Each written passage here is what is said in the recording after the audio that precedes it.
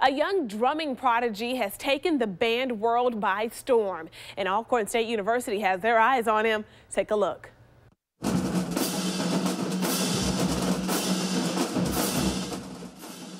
Yeah, the shortest of the bunch there is 5-year-old Jeremiah Travis of St. Helena Parish, Louisiana. Now, he hasn't even finished kindergarten yet, but Jeremiah is already holding his own as a member of the St. Helena High School marching band. The band director at St. Helena and student director at Alcorn State University announced the school will award Jeremiah with a scholarship. He tells a reporter who taught him the ropes.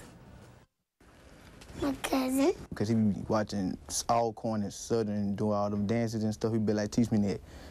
Teach him.